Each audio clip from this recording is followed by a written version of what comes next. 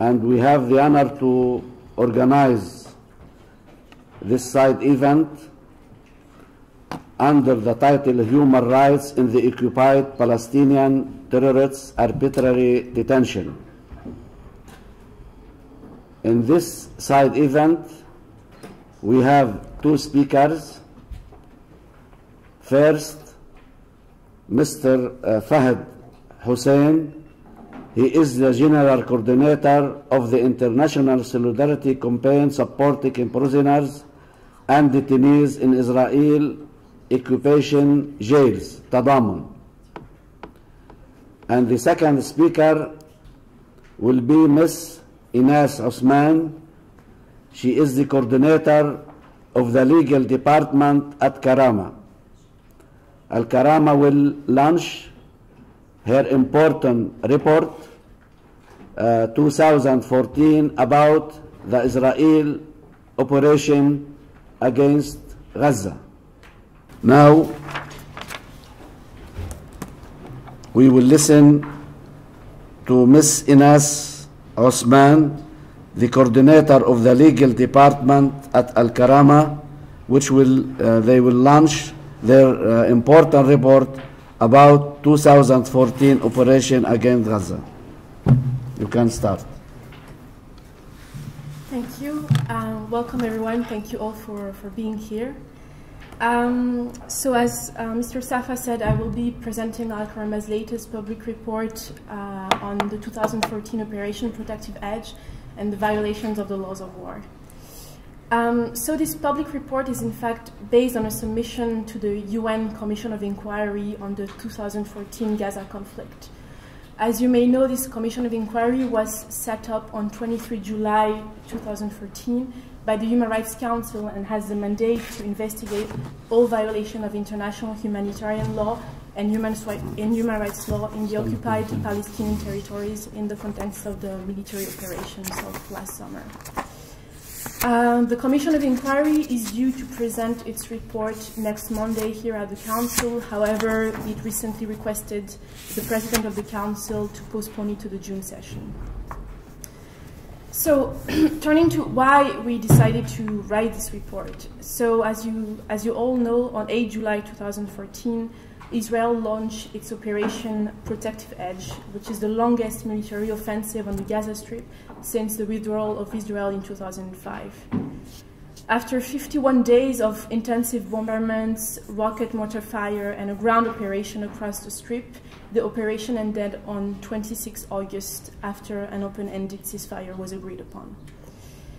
According to UN figures, the operation claimed more than 2,200 lives, 70% of whom were civilians, displaced almost half a million people, which is a third of the Gaza population, and damaged, of course, hundreds of civilian buildings such as schools, hospitals, health facilities, infrastructure, including numerous power stations and factories.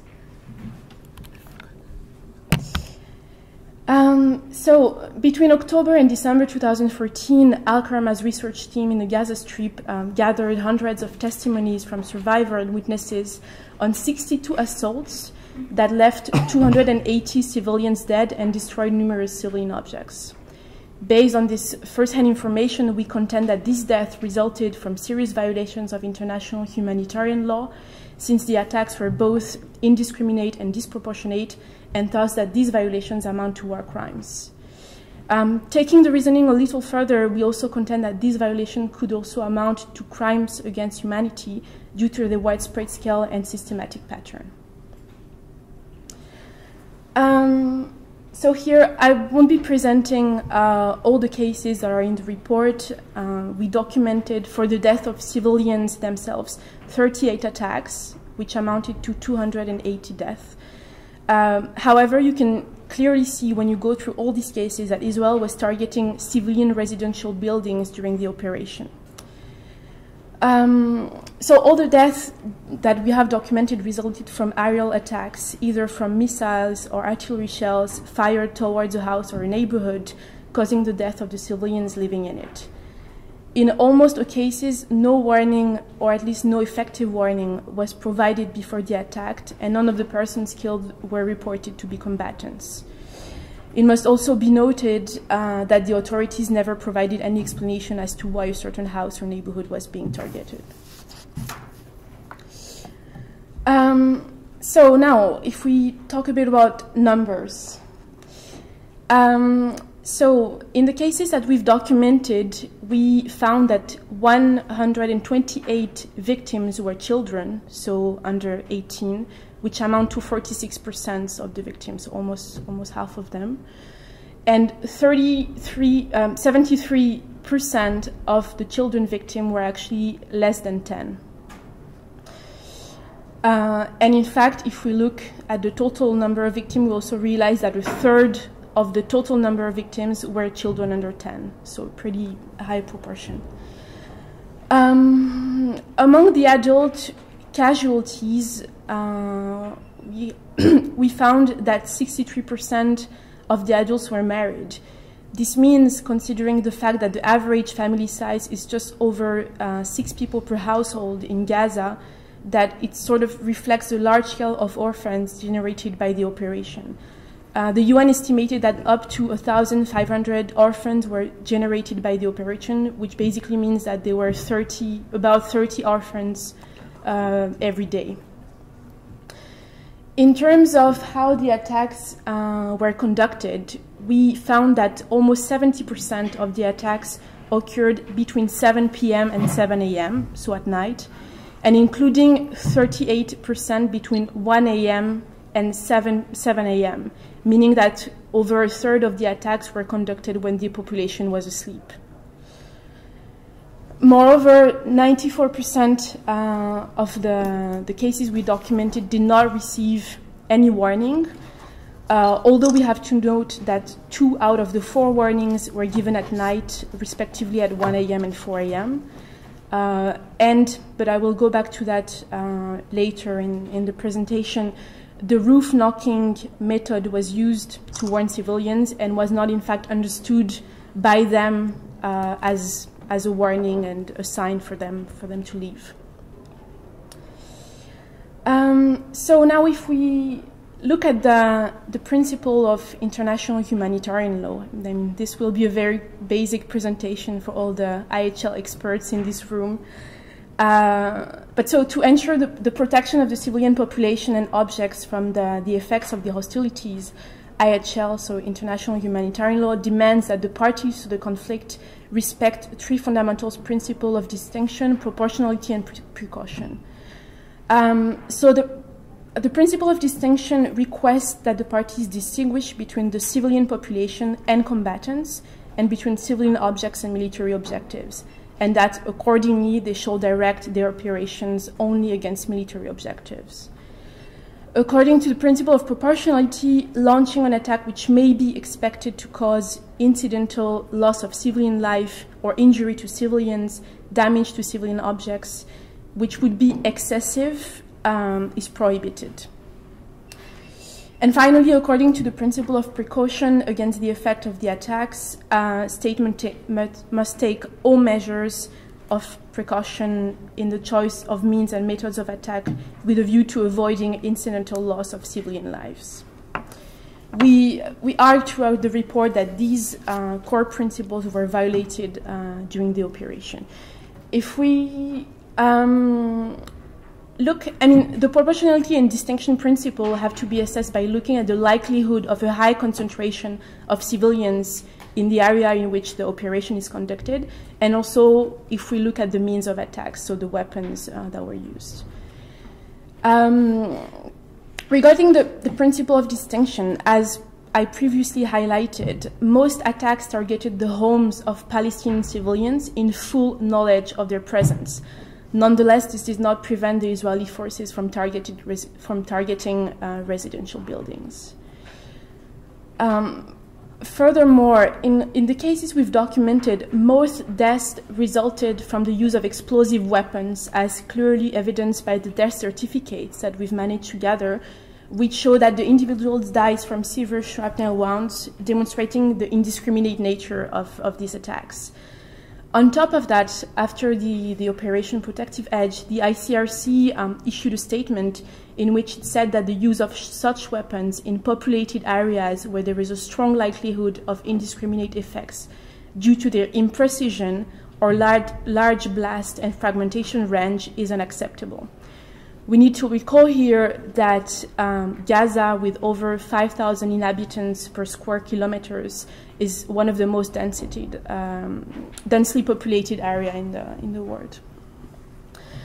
Finally, we also believe that Israel, having one of the most powerful armies in the world and endowed with advanced intelligence gathering systems, military technology, is technically able to achieve its military objectives in a way that respects IHL. Ironically enough, the fact that attacks were also carried out using drones, which are high-precision launching devices, speaks for itself. It demonstrates that Israel's tactics of war were employed deliberately and shows Israel's recklessness, if not willingness, in selecting tactics that are deadly for civilians. Turning now to the violations of the principle of proportionality, according to this principle of EHL, which forbids the parties from committing acts that are illicit because of their excessive character and the absence of a real strategic benefit for the attacker, the Israeli Defense Forces should have anticipated the loss of civilian lives in the way they conducted their operation. Most attacks, as I mentioned earlier, were carried out in the evenings or night, recalling here that over 2/3 of the attacks occurred between 7 p.m. and 7 a.m., at a time where people are normally at home, if not sleeping. In these conditions, it's difficult to believe that the IDF was not aware of the presence of civilians in these residential buildings they were targeting. And it seems difficult to imagine what type of military advantage they could have gained from such losses of life. Finally, regarding the principle of precaution, which, according to which an effective advance warning must be given prior to launching the attack, in almost all cases we've documented, no warning was given, showing that this principle of precaution was voluntarily disregarded. In one case, the Israeli Defense Forces used the roof knocking technique, which basically consists of firing rubber bullets on the roof of the house prior to the attack. However, the inhabitants of that house did not understand that this was a sign to leave, especially considering the fact that the warning was given at night when everybody was sleeping. In fact, in 2009, the fact-finding mission on the Gaza conflict had concluded that this very technique that may cause, on top of that, terror and confuse the affected civilians was forbidden, and that the very idea that an attack, because the roof knocking in itself is also a small attack, could be understood as an effective warning was completely rejected by the mission. So, basically, to conclude on this first part, the deaths that we documented all resulted from serious violations of IHL. None of the cases could be justified under these principles, and saying the contrary would entail that the military strategy is even one of collective punishment against the civilian population. Of course, the official position of Israel has been all along that combatants were hiding within the civilian population, that they use as human shields and so on, and that therefore the collateral damages were inevitable and are Hamas's responsibility. However, international jurisprudence has already found in similar circumstances that a high proportion of civilian victims goes against such a statement made by the party to the conflict. Moreover, for the sake of the argument, even if human shields were used, it does not absolve the Israeli forces from abiding by the principles of IHL, as it is impossible that the attacking forces did not know of the presence of civilians in these buildings they were targeting. The principle of protection of civilians makes it impossible to attack them. Finally, I would like to add that despite the very large coverage from the very first days of the operation, the coverage of civilian death and the violations that were committed, the political leadership and the military command did not change the means of attack as to prevent further violations. Now in the report, we've not only documented death of civilians, but we've also documented attacks on civilian objects. 24 in total, including, hospitals, schools, but also nursery, charities, industries, and so on. I will focus here, and I'll leave you to read the report to see the rest, but I will focus here only on hospitals and UNRWA schools that were used to shelter displaced persons during the conflict. So regarding the attacks on hospitals, we've documented in the report an attack on the Beit Hanun hospital, which was targeted by artillery shells on the night of the 26 July 2014. So, of course, the hospital was filled with patients at the time of the attack and also served as a shelter for displaced persons because the area was under heavy attacks. So on the night between the 25 and 26 July, areas, as I said, around the hospitals were constantly targeted, causing severe damage to the hospital itself. At 11 p.m., the hospital became directly targeted before it was requested after several calls to the ICRC to evacuate within 20 minutes. In addition to clearly not leaving enough time to evacuate patients who were being there and civilians who were sheltering there, the indirect shelling actually never stopped around the hospital, which made it literally way too dangerous to evacuate anyone in these conditions. Although hospitals enjoy special protection under IHL, it appears from the facts that the Beit Hanun hospital was directly targeted, in this attack, in the course of a deliberate aerial attack by the IDF. Moreover, all the precautions to respect IHL were not followed. As I said, Israel presented absolutely no evidence, for example, that the hospital, let's say, had diverted from its humanitarian duties. And even so, a 20 minutes warning after several calls from the ICRC does not qualify as a proper warning.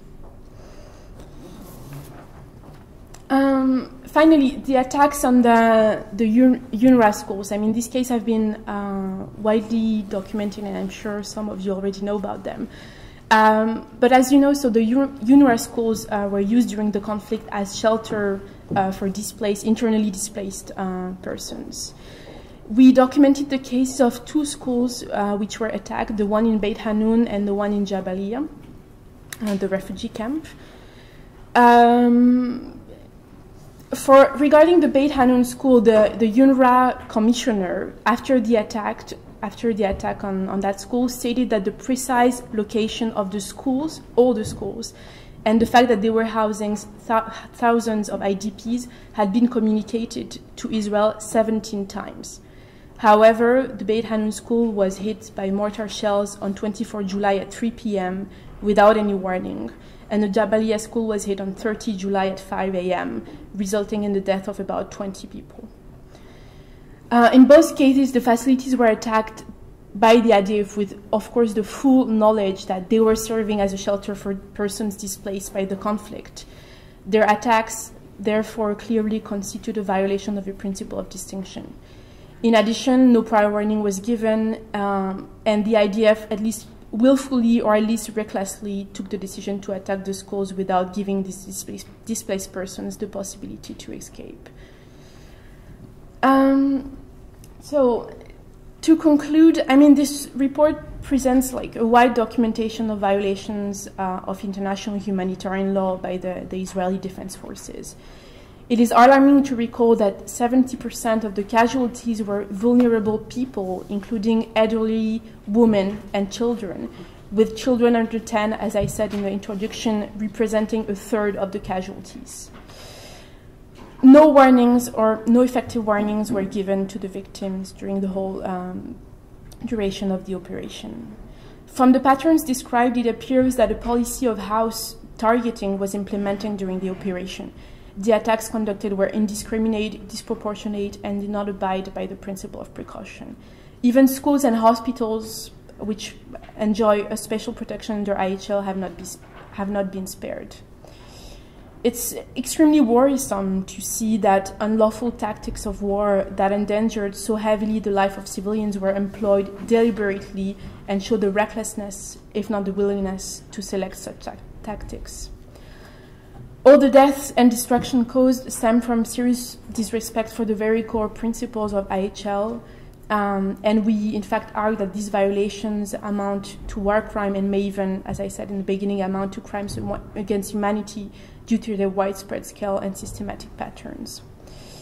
The report finally, it aims not only at calling upon the Commission of Inquiry to fully inquire these violations, but also it aims at calling upon all the stakeholders, whether it's UN member states, the civil society, and so on, to support also the investigation that was opened by the International Criminal Court in January 2015, so that those responsible are held to account. Thank you.